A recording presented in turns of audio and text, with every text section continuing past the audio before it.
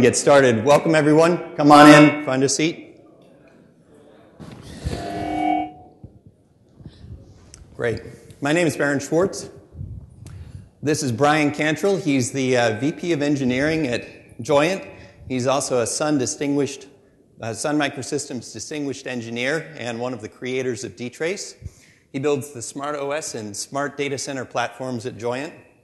Next in line is Robert Treat. He's the Chief Database Architect at OmniTI, and he leads a team of other database architects there. He's recognized as a major contributor to PostgreSQL, and he's a published author. Kate Matsudera is the VP of Engineering at SEO Moz. She formerly worked at Amazon, Microsoft, and Sun Microsystems. Philip Wickline is the CTO at Hadapt, a company that's building a data analytics platform on top of Hadoop, and he's formerly from Endeca. And then last in line, but not least, of course, is John Hugg, senior software engineer at VoltDB, and he was VoltDB's first software engineer. So everyone, make yourselves comfortable.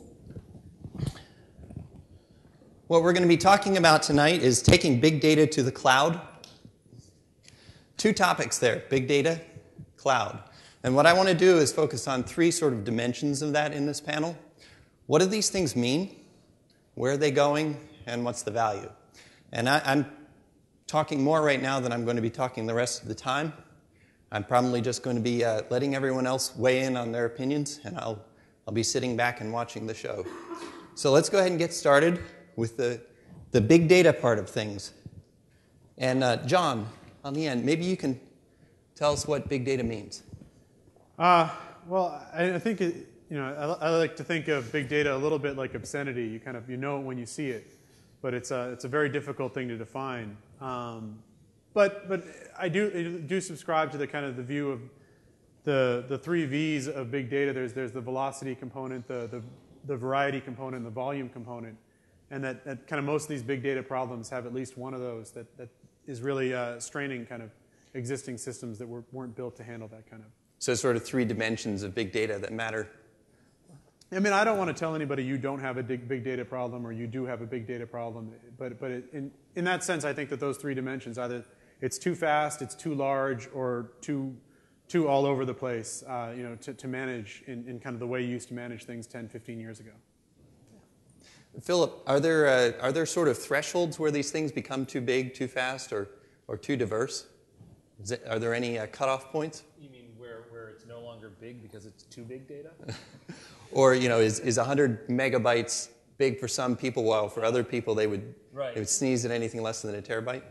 Yeah, well, I think that, it all depends upon the context and what you're trying to do.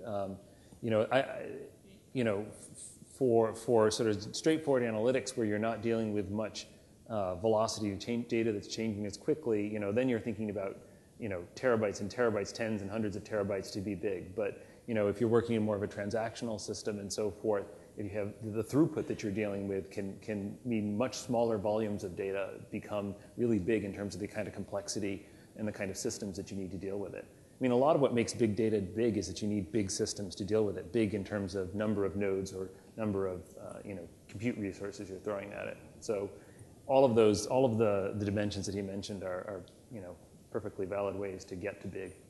So is another way to say that it's inconvenient? Yeah, well, except it needs to be extremely inconvenient, right? I mean, I think that if it's inconvenient, but I can deal with it with a couple of smart engineers in a small system, then that's not really big. It's when you need to bring in the best people and large amounts of computing resources, I/O resources, whatever it is, to deal with it. Now you're talking big. And just out of curiosity, and not as a product plug, but how big are you looking at targeting Hadapt? So the Hadapt ambition is to continue scaling as the cloud scales, to continue scaling as Hadoop scales, and so forth. So there isn't really an upper bound on that in terms of our ambitions. But we're when we look at systems that are below many terabytes, we kind of start to think, well, those are kind of small problems, and we're certainly dealing with things in the tens and hundreds of terabytes. And I think we're an early company and we're growing, but into the petabyte scale and beyond is certainly applicable. Yeah, Kate. Well, I agree with what these guys said. I think it just depends, again, on the context of your situation. I probably don't have a lot to add to other than what they've said. Petabytes, terabytes is big, but gigabytes can be big in a certain system. We're too agreeable. I know. We really need to fight. Brian said he was going to fight. Brian hasn't talked yet. Although, don't worry, the fighting's coming. The fight's Okay, it's coming. yeah. I mean, I guess the difference, I would say, like if Artur was up here, he'd say that if your problem can be solved by SSDs, then It's not big. Right. It's not. Well, you don't have a big data problem, I guess I would say. And SSDs now, right? You can buy 5 terabyte SSDs. So I'm not saying they're cheap, but you probably need to be somewhere above that range to have a big data problem. Right? Otherwise, you maybe have big data, or maybe you have data problems. But I guess they're probably not big data problems. Yeah. Unless you're done with mobile. Then big can be. Robert, what kinds of examples have you personally worked with? So, I mean, most of the big data that we have worked on, I mean, it's probably in the terabyte range, multiple terabyte range, I guess, but not hundreds of terabytes. Right, and we're trying to scale, I guess, what would now be considered old school analytical stuff, right? Like relational databases, doing OLAP and that kind of thing, and pushing that and making those systems work. So that actually is a pretty well, I think somebody used the term like a well-trodden, but not necessarily easy path. And I think that that's the case, in relational systems and doing that level of data. If and when you get to the cloud, it sort of throws all that on its head. So. It becomes a different thing. Don't nod your head. No, I agree. You're trying to lure me in with the fight, aren't you? It's a trap. Actually. Okay, all right. You don't have anything to disagree with, Brian? I actually don't. I think that it's. I mean, all this stuff seems reasonable. Of course, it's not very specific, so it's easy to be reasonable. But the That's right. I mean, I guess and I'm a cloud guy, I guess, not a data guy. But one question I definitely have is around big data. It seems to me that we are a solution in search of a problem. And that there's a lot of data that's being kept that I kind of wonder, is this actually even possibly valuable? I mean, is big data always dumb data? I mean, should we actually be doing more processing in situ? And again, that's a question, not an assertion. Maybe it's a disagreeable question, but I'm actually not trying to be disagreeable. Can we be doing more processing in situ so it never actually hits the spindle and has to be pulled back off? You can definitely give yourself a big data problem. Right, like if you don't want to buy the 5 terabyte SSD and you want to do it, on Amazon or on commodity hardware, then hey, now you have a big data problem. Now you get to use Hadapt or Hadoop or whatever. I mean, any of those, right? So I would say you can make yourself a big data problem if you don't have one to begin with. Kate, it looks like you've made yourself some big data problems. Well, I mean, for those who don't know, I work on a company that we build a web index, and we're always crawling the web and computing. So it's kind of like a mini Google, but we do it in the cloud. We also have the luxury of we don't do full text. And so we have a lot of really interesting stuff, but a lot of the queries against our API are really looking for a needle in the haystack. So we wish we could throw away pieces of it, but we can't, right? But we do throw it away. I mean, we're crawling all the time, so every 2 weeks we throw away all the old data. So we're constantly deleting 12, 20 terabytes at a time. Yeah. I think if you look at to come back to your question, could we deal with it in situ and so forth? I think that's actually been, if you look at sort of the world we come from often, which is sort of more of a traditional data warehousing, large-scale analytics. If you look at sort of the way data warehousing systems were built in the past, it said, we can store all of your data as long as it's structured and in a certain kind of form, and as long as you want to figure out ahead of time what sort of questions you're going to ask of it. I mean, one of the interesting things about the possibilities of big data today is that's always been a really hard starting point, because it says you have to know in the future what you're going to want from this stuff. What you're going to want in the future, you have to know that now. So, one of the things people are doing with big data is, let's start by archiving and put the processing power near that, so we can figure, as we get the questions, as the world changes, we need to know more about it. We're actually able to ask those questions later on. I guess my counter question would be, but if you're throwing away the data that's old, that's 12 terabytes old, if there's a time, or that's 2 weeks old, if there's a timeliness to the data, and you want to change your query, you just change your query. Do you need to always run it against historical data? I mean, so one of the ways that data gets big, though, is that you save the historical data, right? I mean, I've worked both with Hadapt and also with Endeca before, companies that are looking at the history that can span many years, and they're looking for really interesting patterns and occurrences that have happened to them, whether that's in sales transactions or whether it's in, document archives, emails, those sorts of things. So, You're not always throwing away the data. Sometimes it's exactly the fact that you want to go back in time and understand what's happened to you that makes your data big. So this is the volume versus the velocity. Well, I'm not speaking from personal experience, but there was an interview with some of the Zynga folks who produced Farmville and a bunch of these Flash games. And a lot of data. They had traditionally thrown away a lot of data after a certain amount of time. And one of the things they said is that for the first month that we launch a game, we now will not throw out anything. So they're still looking at ways that they can prune this data so they don't end up with these petabytes of information. But for the first month, they say that we don't know the kind of questions we're going to want to ask about that when we're launching our next game, 3 or 4 months from now or a year from now. So they can't go back and say the first month of Farmville, what did that look like? They only have kind of the aggregate statistics that they kept around.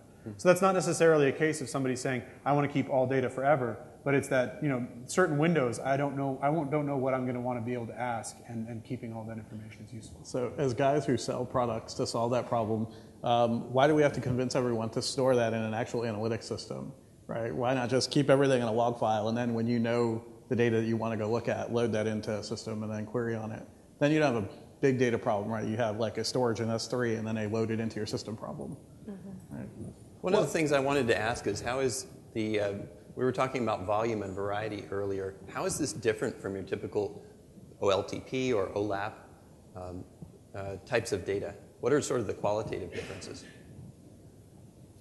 So are you suggesting that the OLTP, OLAP, those don't apply in the big data world? I mean, I think that those are sort of the same metaphors still exist. I mean, if you look at Volt, they're looking at, what is the OLTP problem, but at a much larger scale or with greater velocity and so forth. Or if you look like what we're doing at Adapt, it's very much like it is the OLAP problem, but again, at a much larger scale than it's traditionally been handled. So it's those problems, just bigger, harder.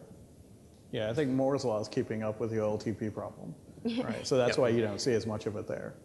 Whereas with doing data analytics, like now we've gone crazy and we do store everything forever. So in that case, you've got to have something different. Sometimes you hear people talk about the big data being loosely structured, for example, and needing to be processed in ways that are good at dealing with loosely structured data. So, Kate, you probably have loosely structured data.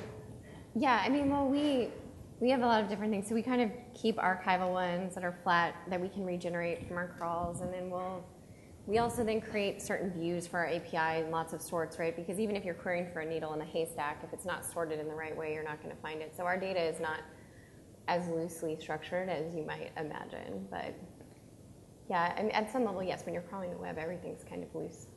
It's hard to put context around or frameworks on every web page that's out there. I think we have to impose some structure on the data to make some sense out of it. And going back to an earlier comment, we don't know what kinds of questions we're going to ask, so we keep the data for a long time. We may impose a different structure on it in the future. Yeah, I mean, I think if you look at the Hadoop world, one of the most common things people are doing in Hadoop is they're taking some large log-structured or unstructured or semi-structured data source, and you say you have to impose some structure on it. One of the first things that people are doing is often taking that large raw corpus and then extracting interesting things out of it, which then they often then end up storing in some more structured system and asking further queries on that. But having the source data to go back to is a really valuable thing for many people.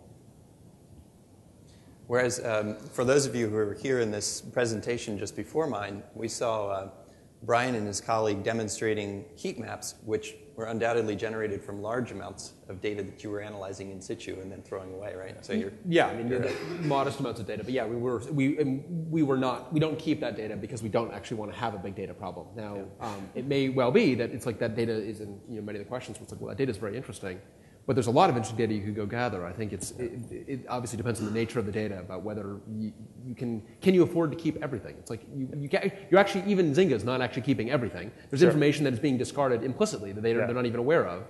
Yep. And where do you draw those lines? I think it's a challenge, and then the storage I think becomes a challenge, especially when you're cloud born.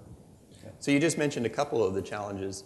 John, what would you say are a couple of the other challenges? We've also heard about the analytical edge of the challenge, storage. What other kinds of challenges are we actually trying to solve with these big data systems? Well, I think that that one of the more interesting challenges is when you look at interoperability between systems and you look at the data you have.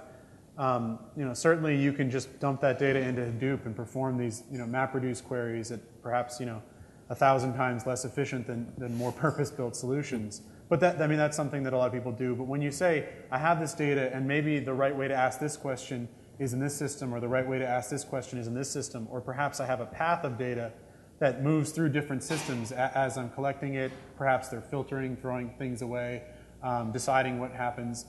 Just the integration of these things, in terms of when nothing is failing, even moving a lot of data around can be really tricky, especially in the cloud.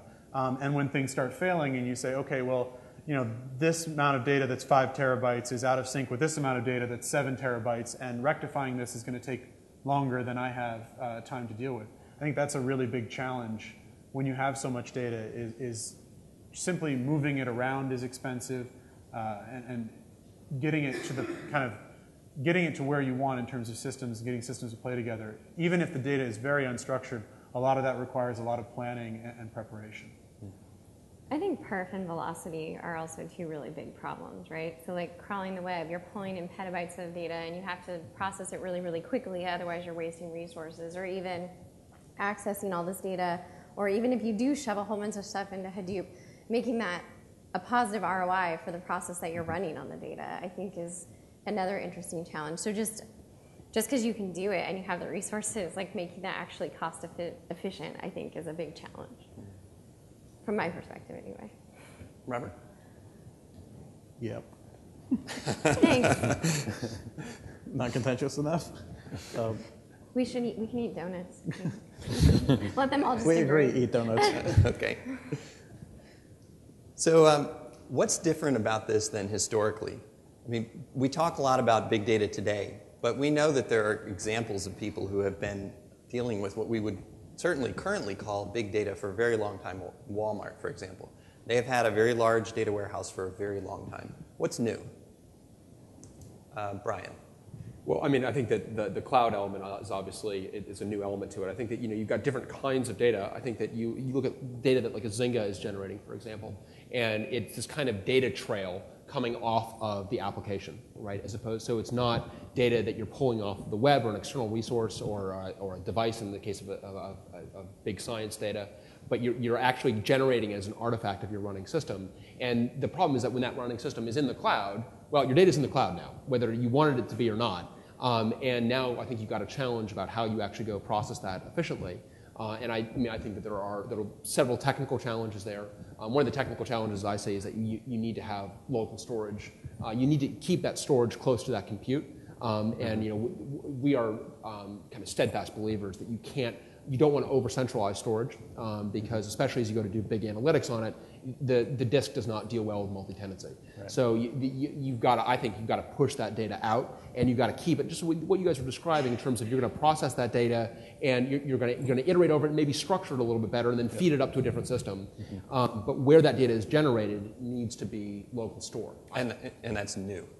Yeah. Well, I think what's new is that we're all being economically moved to the cloud, whether we like it or not. I mean, the economic benefits of the cloud are simply too great for too many people. So I think that's going to be, and maybe we can finally get to the fist fight that the crowd so clearly thirsts for. Well, I also think it's cost, right? So I don't know about most people, but when I was managing a budget 5 years ago, a terabyte was a lot more than it is now. Right? You can store a terabyte for under $200 in Amazon a month. Like that was not the same financial reason, and just that allows you to do more problems and like imagine bigger things to do that you couldn't do before. That is true, but the bandwidth hasn't actually changed coming off the spindle.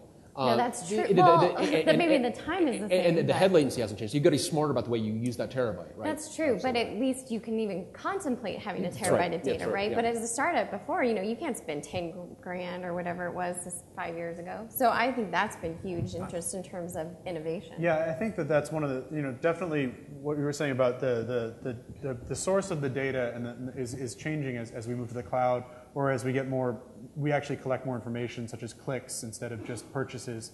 But another big difference is that the kind of companies that want to deal with these big data problems, I mean, you mentioned Walmart, but certainly, big banks have been dealing with these things. All these companies have lots of money.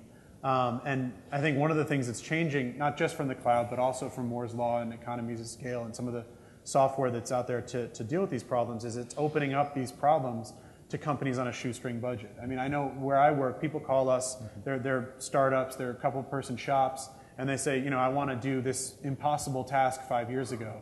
And that's something, that now is achievable for them for lots of reasons, certainly not just our software. Well, that really just changes the game in terms of the advantage they can get from that. The cloud gives economies of scale to startups and smaller companies, right? Because I think that's exactly how it leverages into your point. Yeah, and you can also you can scale up your utilization of resources as you need to scale your problem. And then get rid of them when you don't want them. Right. But I think that we've been focusing a lot upon what's enabled people to deal with big data problems. But I think there actually are a lot more big data problems than there were even 5, 10, 20 years ago. And the reason is that so much of human activity has moved online. So much of human activity has become digitized. There's a lot of big data that's logs of machines and so forth, and people talk about machine-generated data, but ultimately all interesting data actually starts with human beings. If those are machines that you're getting logs off of, they're machines that are doing something in the service of humans at some point. So, as human activity has become digitally processed, that volume has just skyrocketed. And obviously there's derivative data, it's the machine data on the human data, but all of that's really growing rapidly. So it's simultaneously we have bigger disks, we're able to store this stuff, we have cloud possibilities to get more resources that we can more flexibly add and remove from the problem, but a lot of it is that there's so much more data that we can actually learn from and do things with and profit from. That's the other side of the big data equation, and why there's the hype that there is now, and why there's this growing attention.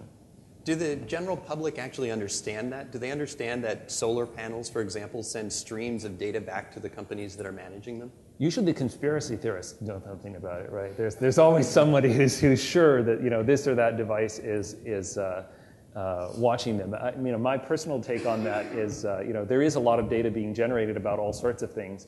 The one reason that I'm not particularly worried about, the big brother implications of that is simply, gross incompetence, right? The difficulty there would be to actually gather those things and put all of that together. Though of course, a lot of the ad tech people are doing a pretty good job of that. So, there's There's just cookie brokers who broker cookies. Yeah, there are some surprising, but I tend to think actually a lot of that intelligence is in the ad tech people and not necessarily in Big Brother, but. But who knows, right? I think a lot of people have suspicions about what's out there, but don't know.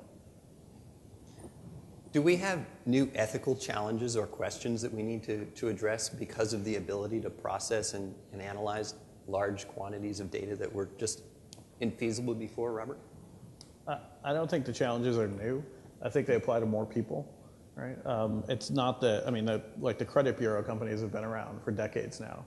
Right, and they know far more stuff than you want them to know about you, but they've had the money and the capabilities to do this stuff, right? So the question of how much data should they keep and how much analytics and who do they share that with, that ethical challenge has always been there. Now it's just that half the people in this room can do the same thing, and so the questions aren't different, but definitely you're going to get more people with falling on different parts of the line as to where that line should be drawn. So it's something to be aware of, but I don't think it's entirely new. There certainly seems to be some of these companies are catching on to not just the value to their organization, but the value of that data. And certainly Facebook and Google are very interested in knowing lots about you in order to sell to advertisers. But I think people who are accidentally sitting on that data as part of another business are realizing, I've been doing this for 20 years, but it turns out I know a whole lot about these people, and that's valuable from an advertising, from a standpoint. So you see people at credit card companies who may not, the data that they have is tremendously valuable, but they're credit card companies. They're trying to get you to use credit cards. They're not trying to sell you other things. They're not trying to do, that has traditionally been a different problem. But now you see things like a lot of collaboration between these companies and other things saying, well, I've got this Amazon card or I've got this JetBlue card, and it's a collaboration between, JetBlue now knows where I'm purchasing things. And that's, I think, not a little bit different than it has been. Credit cards are a clear example, but have we seen or will we see a secondary market for anonymized data where a company realizes we've monetized this the best we can, but this data is actually quite valuable and it doesn't violate our policies that we've to actually resell it. There are companies that do nothing but that. Yeah. There's like three in those Seattle. markets exist where we don't see them already, and I'm sure they're going to be more visible in the future. And there's already people selling people's data has been sort of a long time thing. This was a pivot this week. I think there was a lot of news in Congress too about OnStar, the company that allows you to dial in on your car to get help, and it has a GPS and a cell phone built in. And they are having trouble, I think, from their primary business model, but also realizing that they happen to know where all of these cars are driving all of the time, and change their terms of service so that they could monitor and sell that information even after you canceled your subscription. They took a little flack for this, which luckily someone read the terms of service and said, wait. But that's an example of a business model that had nothing to do with selling your data, that someone realized, wow, this is incredibly valuable. Right? What other value is emerging from the phenomenon of big data? Those guys on Toss the that end out are, to the group. in theory, making lots of money on it. Yeah, that's right. That's right. The value. No. So I'm sorry, I didn't quite hear the question. What's the value? So what emerging values are we discovering that we didn't understand before we could get from this kind of data? Maybe too hard of or too broad of a question to just kind of throw out there to the group. There's a lot of different things people are doing. Let me move on to something more specific and technical, actually. What kinds of analysis techniques are you seeing? Can we segment the analysis techniques the same way that we saw 3 different dimensions, the velocity, variety, and volume of the problem? Can we come up with categories of the analysis techniques too? John, because you were so great at the 3 dimensions of the big data problem. Well, I mean, I think that there's a similar kind of thing where you've got the data that has temporal value, right? That you may want to react to something happening in real time. So there's real-time analytics is overused as a term, and whether people mean microseconds or minutes, people use this term a lot. But the idea of I want to respond to something as it's happening, and then certainly there's the I've got lots of data, I want to run a slow learning process on it. So on the other extreme is so that then I can rebuild my model and maybe come back at this problem next month with a much better algorithm or a much better approach to selling ads, stocks, or whatever it is I'm trying to monetize. So certainly there's a latency difference between microseconds and a month that changes how we look at the data and the kinds of things we can do to the data. It's one dimension. I want to wrap up the big data section before we belabor it a little too much and move on to cloud. But I just want to ask each of you, we can all answer this question one at a time, maybe starting with Brian here. How do you think this is going to change? What's the future of big data if you can look out a few years? It's very hard for me to see that because I'm so far beneath the way this data is actually being used. I do think that there's the things that I see is I think that there's a lot of compute being stood up right now for this analysis. I think that's got to get smarter. I just feel that there's a lot of brute forcing that's going on out there.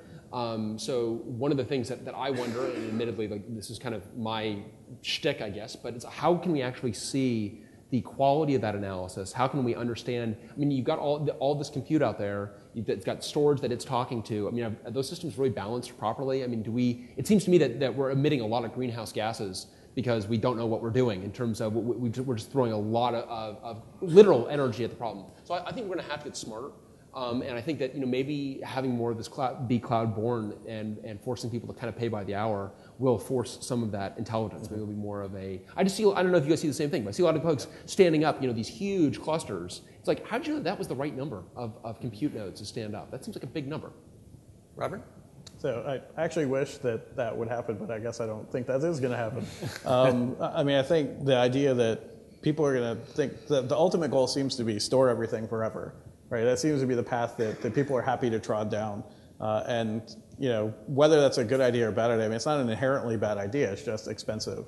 But as those costs continue to push down, you're going to see more people pushing in that direction. So the question really becomes: can the tools that we want to work with, how well will they work on those things? And I think they're going to keep improving. If you look at the ecosystem around Hadoop, you're seeing a lot of tools get built turning it into a more general purpose solution that can be bent and shifted in different ways. So I see that it's going to continue to grow and grow. Whether the cloud can actually keep up with that will be an interesting thing to see. Kate?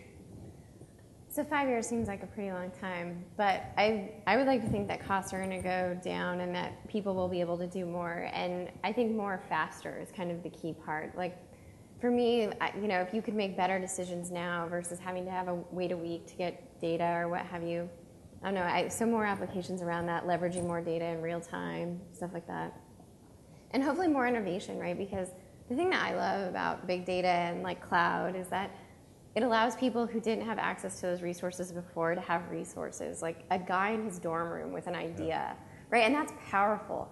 And so I'm really excited to see what happens in the next few years because I think the cloud has enabled a set of things that were just no longer possible.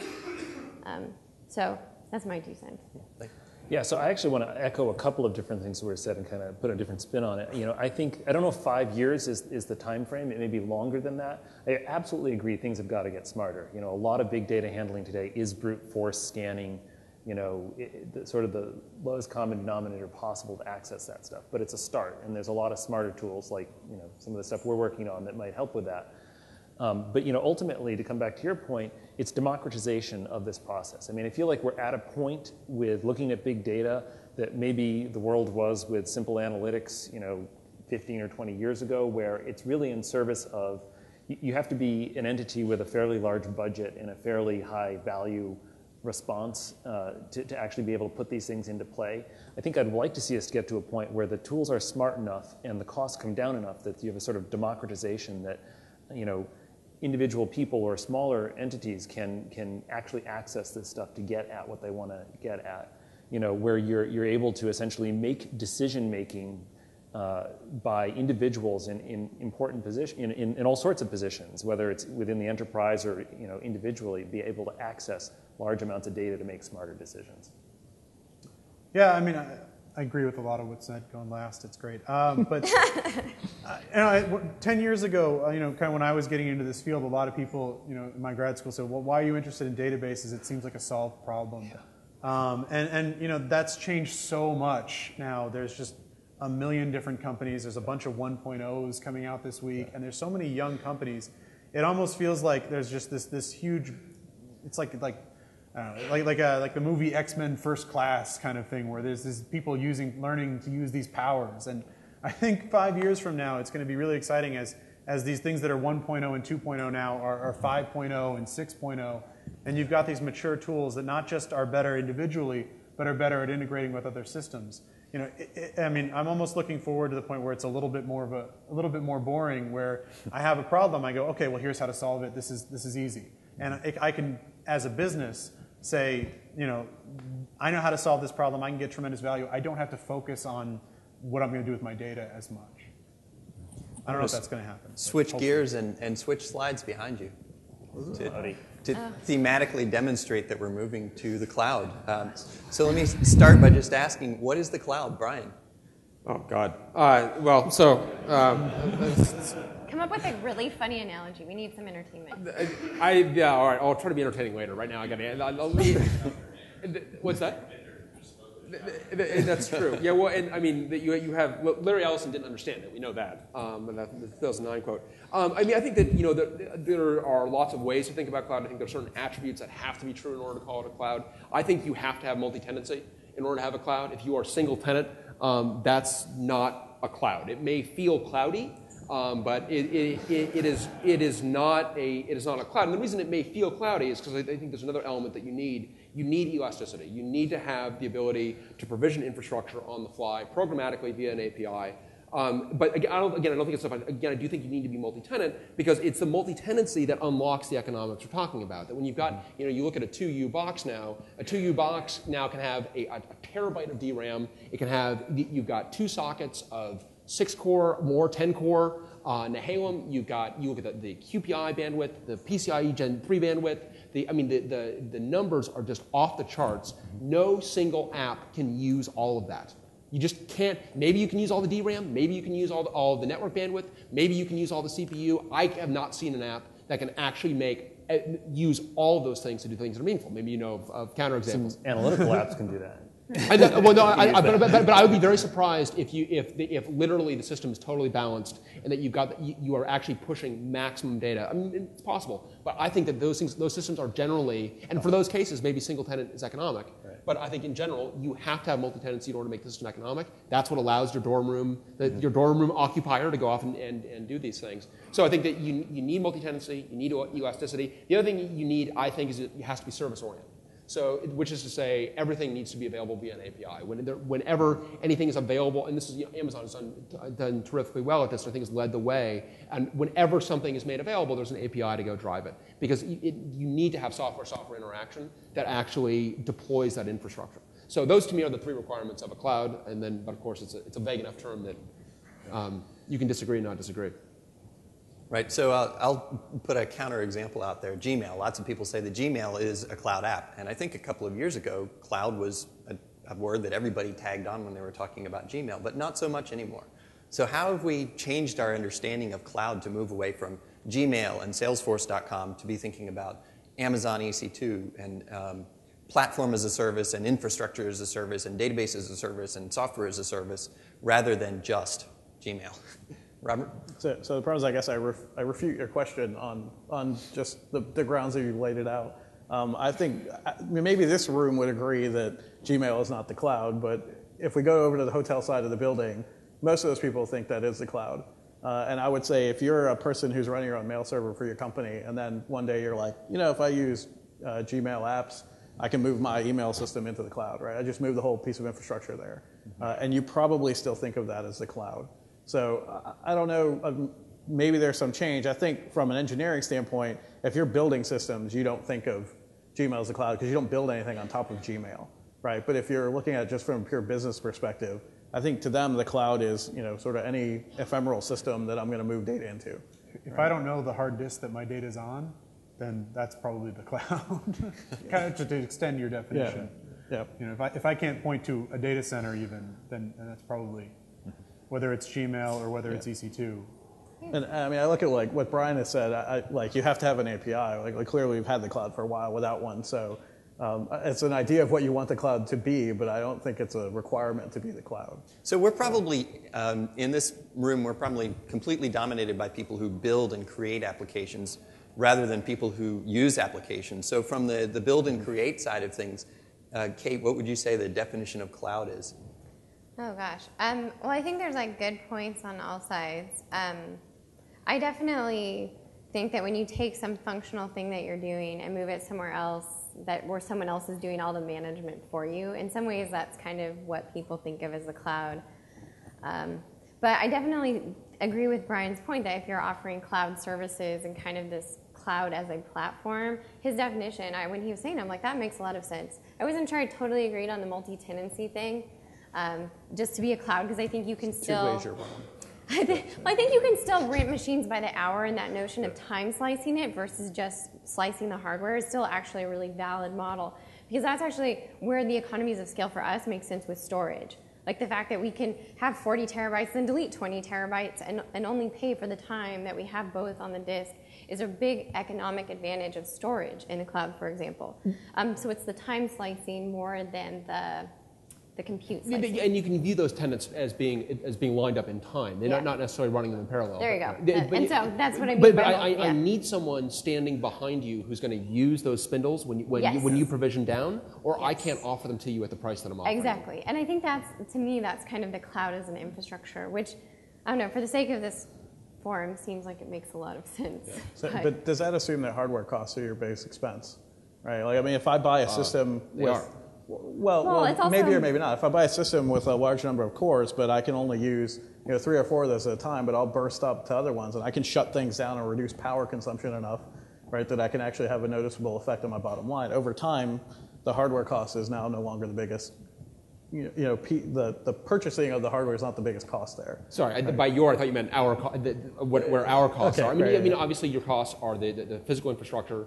Depends on where you are. If you're in New York City, rent is more important than power. Rent is almost more important than the actual capex. to buy the gear. But it's going to be rent, power, and gear. And so, yeah, those three things are going to be the cost people basis. administration, right? Like you have some sort of operations associated with replacing hard drives or dealing with issues as well, right? I assume. Because that's one of the scales that we get, right? That we don't have to hire a whole fleet of sysadmins to administer the 1,000 boxes or whatever that we're using.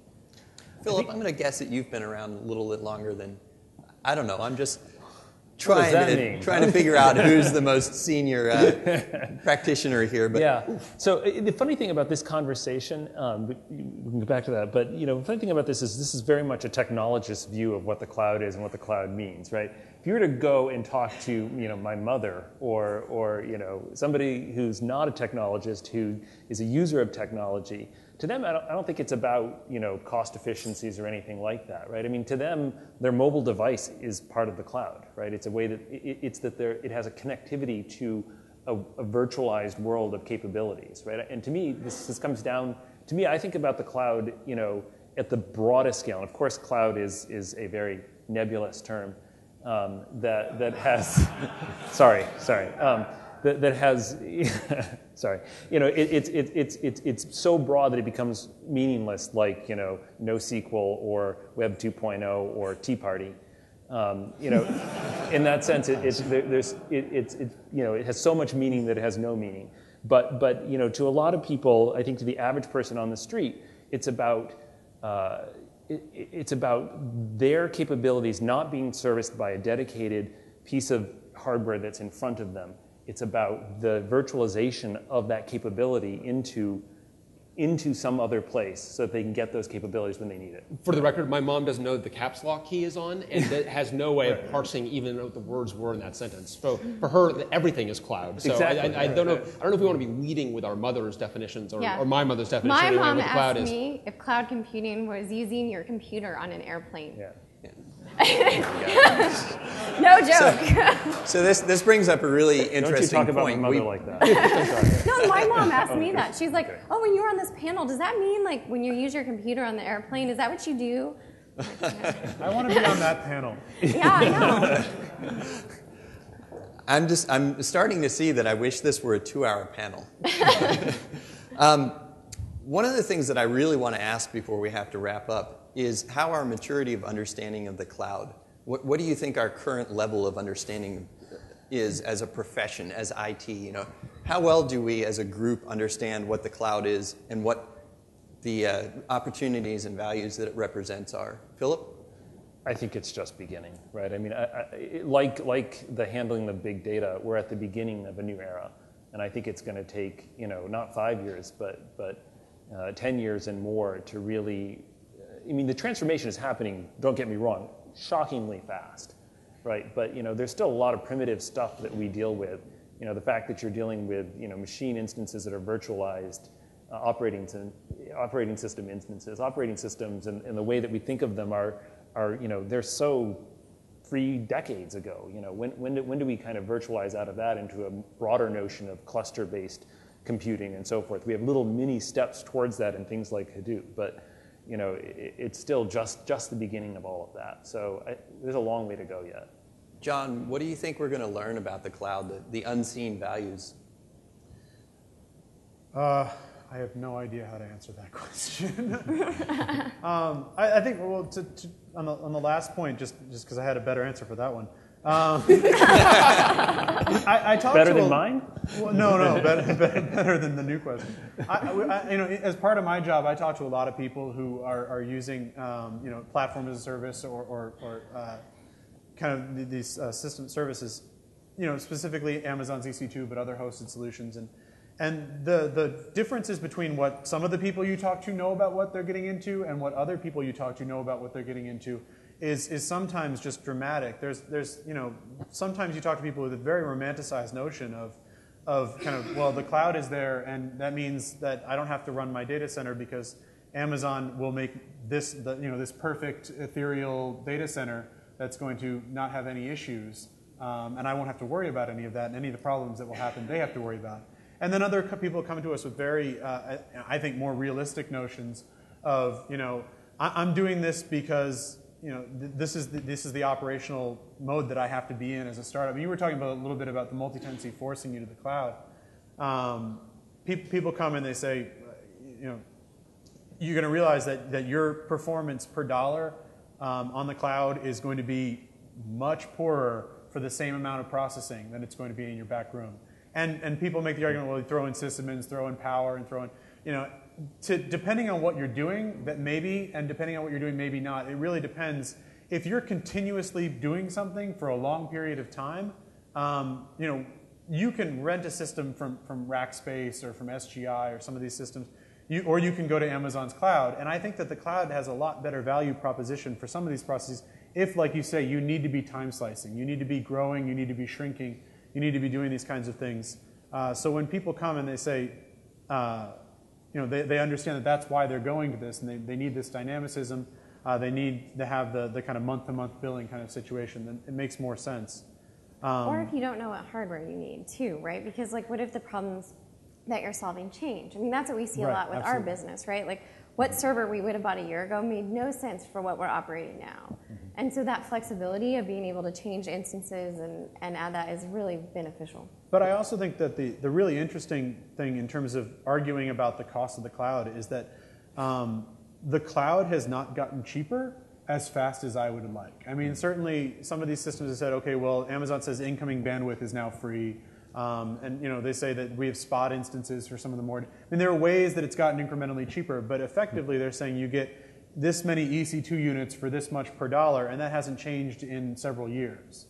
It hasn't changed dramatically. And so the cost value proposition changes to Amazon. I'm speaking mostly about Amazon, but other systems are similar. We're adding services, we're adding integration, we're adding more APIs, more monitoring. We're making the platform as a whole tremendously better every several months. It's a better system. But the cost of doing the same actual computation is dropping faster in either a hosted server or in your back room than it is dropping in the cloud, and that's something that. And that just reflects a short-term economic reality. Right? Is it just lack of good competition? That is absolutely lack of good competition. Yeah. And I think that what you will see is that in terms of we are in the infancy. To answer your question, we are in the absolute infancy of the cloud. I think that Pradeep Sandhu, who's the CTO of Juniper, told me that their view is that the cloud is the biggest revolution in IT in 30 years. At the time, I took that as being like, all right, I get it. Like, it's a big deal. Like, I think it's a big deal. All right, it's a big deal. Everyone thinks it's a big deal, and it's like you just kind of made up a number. It's fine. But after that, I was like, wait a minute. Maybe he actually meant 30 years. Like, actually, maybe he meant like 3 times 10 years. And you're like, what happened 30 years ago?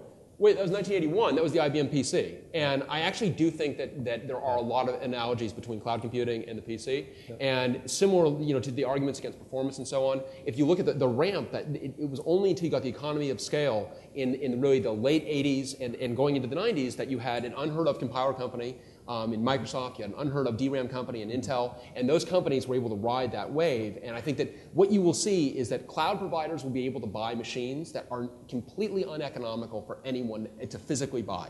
And we haven't started to see it yet, but I think you will start to see stratification, and you will start to see systems that are now, it's like, if the most economical thing is for me to buy an entire rack at a time, well, a cloud operator can do that, but an individual shouldn't do that. So I think what you're going to see to your arguments about the performance arguments and so on, those are classic arguments made by technologies about to be disrupted. I know because I made those arguments, and I lived during that fat, and was in terms of a Spark argument against x86. Like, I totally welcome this change. Like, I'm not. You, for one, welcome your alien overlords? Well, I mean, so my company, probably about half our customers are deployed in EC2, and the other half are deployed in back rooms. And I understand the reasons why you would do one or the other. In terms of the processing you can do per dollar today, yep. It's not. I mean, you say that what system uses these kind of things. I mean, these systems that are new, that are designed to say, oh, I've got 64 cores. How can I use 64 cores? We've built systems to use 64 cores, yeah. And so. When you're in that model going to the cloud, the economics of it are tough. And I would love for that not to be true. And I agree with you. At some point, that's not going to be true. Yeah, but part of that is, right, learning what the industry, I think, needs to learn is that the cloud is not an improved version of what you're doing now. Right, it's not like when you go from 10 megabit to like 1 gig on Ethernet. Right, it's not when you go from spinning disk to SSDs. It's not just a drop-in replacement for the things that you're doing now, and that's how most people tend to approach the cloud and how to solve problems. Right, they look at what's the performance I get per dollar on my servers in my data center, and if I go to the cloud, how does that model map economically into the cloud? And you're actually doing it wrong, looking at it that way. Yeah, right. I mean, that's the other thing that you get, right? Like geographical distribution. So we run lots of servers, and the fact that we can run them in Europe allows us to service those customers so much better. And that's really huge for us. But if we had to do that ourselves and like set up some relationship and buy hardware, or even hosting is a challenge. But being able to spin it up and down based on load, you have to think about your software differently to take advantage of it and to make it work. And it has to make sense for your business. Well, I mean, I can say, our company, we use EC2 for testing our software. We spin up instances to do tests. We have backroom machines, and we also have machines that we rent on a month-to-month basis from hosting providers, and we don't pay any upfront cost to add a machine to that. We just say, okay, well, I'd like to give you another X $100 a month.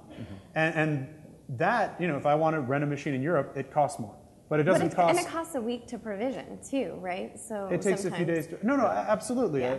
And so I'm saying that the value comes from the flexibility, but not necessarily... But the flexibility is on the days scale, possibly. If your flexibility is on the month scale, there's some value in both. I'm not trying to be... It's sort of trying to get some of the contention going, so I'm playing a little bit of devil's advocate on this system. But the idea that I have to buy a machine or use EC2 seems like a false choice. There are plenty of people who will rent me a physical machine. Yeah, and also let's be clear here. The cloud doesn't just mean the public cloud EC2, right? The cloud, the private cloud in the enterprise is very much alive and real, and it's a very important part of our future, right? There will be individual entities, organizations that have enough, aggregate computing need that it's economical for them to create their own pool of resources which they virtualize and use for many different tasks. So Google and Facebook, right? They manufacture their own hardware and do similar things. Yeah, and I would argue that if you don't buy either direct from Taiwanese ODMs or have a mainframe, you will not actually stand up your own physical infrastructure. That if those are not true of your organization today. So yes, the Facebooks and obviously the Amazons and the Googles. But I think that the economics you will not stand up a single rack. You will not stand up, even if what you're looking at is even 10 racks. It will not be economical to do so. I think that's out of touch with reality to get to the controversial part of this, right? I mean, there are lots of big Fortune 500 type companies that are standing up racks and racks and racks of machines that they're virtualizing that infrastructure and putting applications on virtual machines within that world and essentially time slicing those things and, both, in real time running simultaneously, but also I've got a project that needs this stuff now, I'm going to throw that away and another project comes along and it needs that. And Hadoop infrastructure where they're using in multi-tenant Hadoop systems where they're doing analysis and trading those things off. This is happening in enterprises today. It absolutely is, but I think that enterprises don't tend to have the tendency to be able to drive that. I mean, again, some will. I just think that for the vast majority of folks. What do you mean? Well, I think that you don't actually have, there's too much idleness in too many workloads in the enterprise to actually justify standing up that much compute. So I think in the limit, a lot of that is going to move to the operators that can actually get that tendency by, and it may well be that there are companies that are, Bechtel is large enough, Chevron is large enough to stand up their own. Yeah, so that's what I'm saying though, is you look at the... I have to take the rubber chicken and whack a little bit here because we're actually a little bit over time. Okay. I'd love to... You do need a rubber chicken. You finally got your controversy. So why don't we try and, what I'd like to do is see if we can wrap up with just a few words of wisdom from each of you, if you think you can muster a few words of wisdom on the spot for the folks in the audience. Can you give us more specific topic for our wisdom? Okay, words of wisdom about how to get value out of what the cloud and the big data revolutions represent, the opportunities for businesses. So why don't we start at the other end with John, maybe work this way. Wisdom. Okay, Philip. Just kidding. I mean, I would say that certainly it's You're creating your own controversy. There are a lot of really, I would say exciting young companies that are really doing a lot here. And if you have a problem, there's probably 3 companies out there that are trying to solve it. And many of these companies are hungry to work with people on that problem. And so assuming that it's a really fun time to do a lot of research and to say, what kind of systems out there can I do, and interacting with those people. So since I come from an analytics company, I'll come at it from an analytics point of view and say that, what you need to be doing and thinking about is what can data better enable within your enterprise? What decisions can you be making better, and can the people within I don't just mean like the CEO of your company be doing better, but what decisions that are important to what you do either in daily life or in work can you be doing better if you could data enable that decision making? And then start with the problems, and then work back to solutions, because increasingly we're able to answer those things and help with those decisions. Okay. So I guess since I'm an engineer, I'm going to come at it from a technical perspective around building software. And I'd say that if you want to use the cloud and make the most of it, you have to think about it up front from how you design your systems and make sure that what you've designed is actually resilient and takes advantage of that sort of stuff. You can't approach software development in the cloud the same way you might in a traditional, these servers are always available situation. Robert? A lot along the same lines with Kate. I think you have to realize the cloud, when you go into it, it's a system, basically by design, it doesn't want you to actually understand what's going on, right? So just sort of forget about those parts that you cannot see, right? Trying to get into low-level, disk and network and those kind of latency issues, like you're just doing it wrong. And the problem is you've probably been taught to do that stuff over the last 10 or 15 years, and that's what makes you actually awesome at your job, right? But when you get into the cloud, those skills aren't actually useful. So figure out where the new bottlenecks are going to be, because there's definitely ones, and there's definitely new problems that you have to solve, and then focus on applying, what you've learned in the past to solving those problems. Right. I guess my words of wisdom would be to be limber of mind going forward. That we are living in a very exciting time. I think between big data and the cloud, there's a lot of opportunity. No matter where your interest lies in the stack, things are changing, and they're changing in a way that's disruptive, and disruptive change is fun. And it means be you someone who's interested in developing core technology or using this new technology to go do things that were heretofore impossible. There's a lot of opportunity for all of us, and I think that we all need to avoid the trap of aging technologists. We still haven't settled who the oldest person on the panel is, but of aging technologists, where it's easy to believe that, there's nothing to this, and this isn't that interesting. We solved all these problems before. This is just a rehash of what happened 15 years ago. That's all wrong. And don't fall into that trap. Be limber and flexible of mind and see the new opportunity, because there's a ton of it out there. Thank you. Everybody give a round of applause of thanks to our panelists.